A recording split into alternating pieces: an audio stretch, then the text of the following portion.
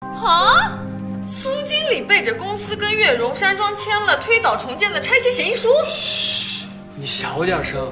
最绝的是董事长已经知道了，刚刚找他训话，估计是想把他开除。他这是背着公司私联项目啊，开除都是轻的了。唉，据说苏经理从董事长办公室出来就去了天台。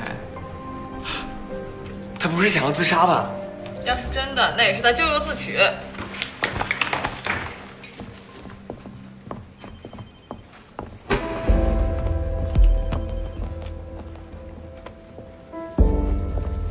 师傅，水已经浑了，我该上岸了。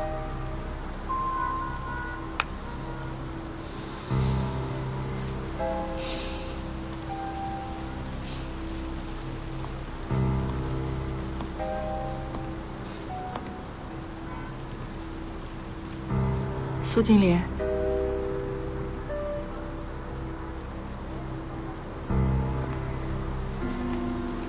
任助理。我听说了一些事儿，你还好吧？或许，人有的时候就该认命吧。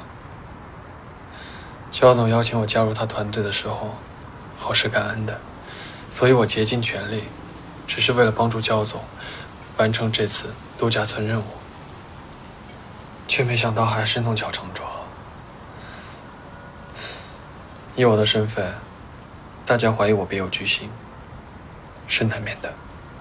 苏经理，你的能力大家是看在眼里的，我想这次一定是个误会，等误会过去，董事长一定会对你另眼相看的。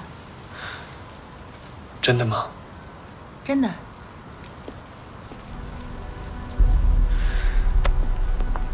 林助理，谢谢你。苏经理，你这是干什么？请你松手，请你松手，请你松手。刚刚我一个人站在天台，望着楼下，脑子里冒出了很多可怕的念头，但是你出现了。苏经理，其实事情没有这么严重，你先把手松开。林助理，谢谢你这个时候能跟我说这番话，谢谢你，还愿意陪着我。没什么。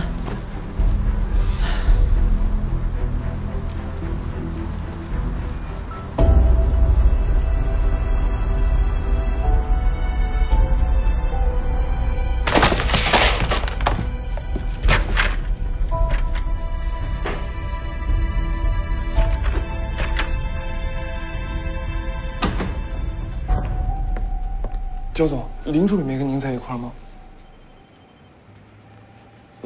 那个赵总监提醒我，明天要回公司去看筛选过后的捐款平台名单，可林助理现在不见人影了。我怎么知道？我是他助理是吧？对，焦总，这是您吩咐我去调查的那个女孩的后续材料，我已经给您整理好放桌上了。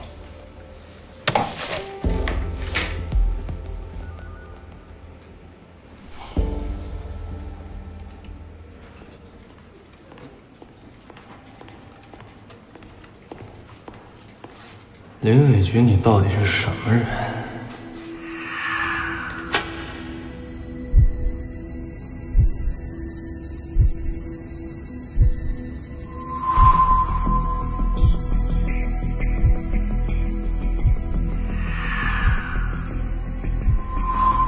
林淼，你跟苏成军到底是什么关系？林助理，你俩认识？不认识。他从来都没有讲过他认识苏成军。不行，林淼，今天你必须跟我说清楚。林淼，你跟苏成，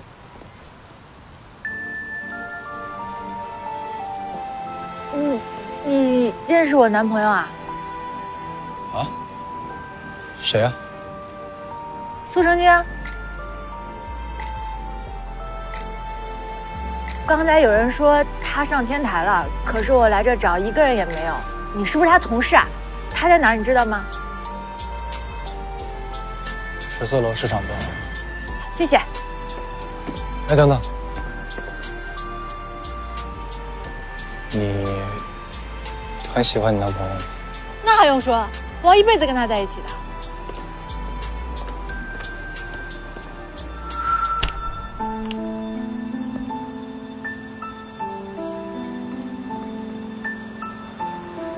焦总，我是您的助理，给您送伞是我的本分，请您不要再说这些不明不白的话了。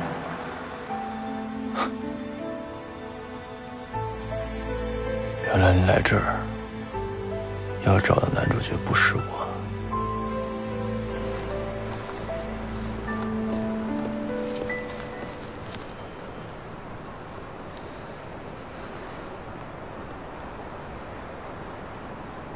小军，你怎么来了？我说了别来公司找我。这不是看你最近没有接我电话吗？就想来看看你。我也说过我在忙。我知道，我知道。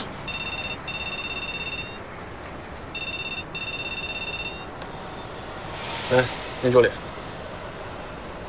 好，我马上派给你。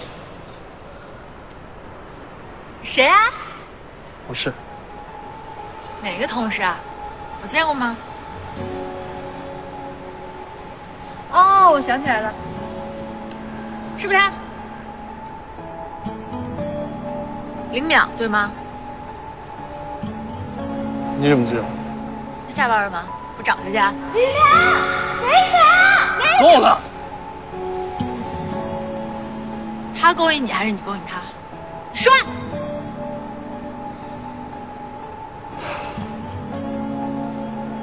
小军，如果你再这么不成熟、这么幼稚的话，我想我们是时候彼此考虑一下，是不是在一起。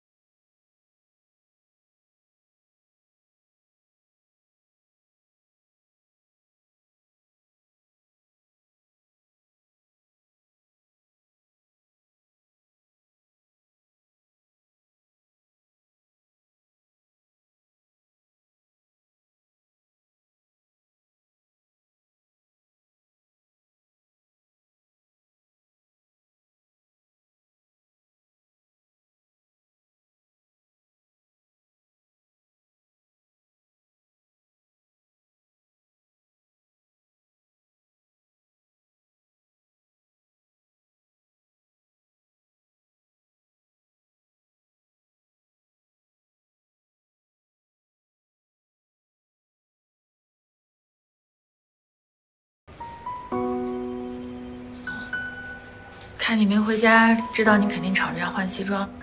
给你送来了。费心了，不过小鸡已经帮我买好了。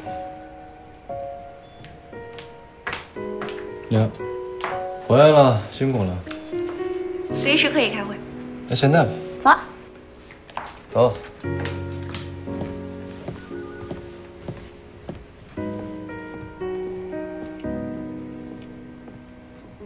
非常感谢各位这2天以来的努力，我们这次募捐活动终于要交上答卷了。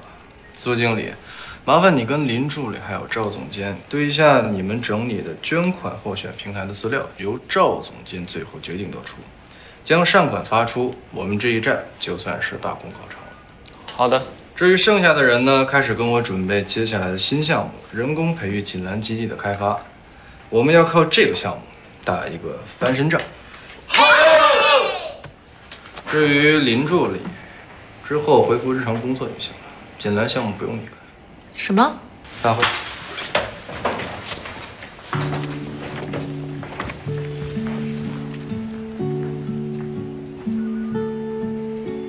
怎么了，林助理？焦总，我最近工作上有什么失误吗？有吗？那我有说错什么话吗？有吗？那你态度为什么这么反常？怎么才算不反常？林助理，我工作上对你不公吗？没有。我私底下对你不好吗？也没有。那既然如此，你为什么说我反常？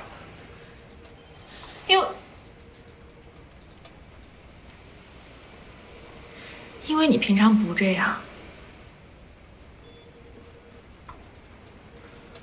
我只是觉得公事公办的上下级关系对你好多好。以后上班自己打车，打车的钱记得开发票，我会让财务报给你。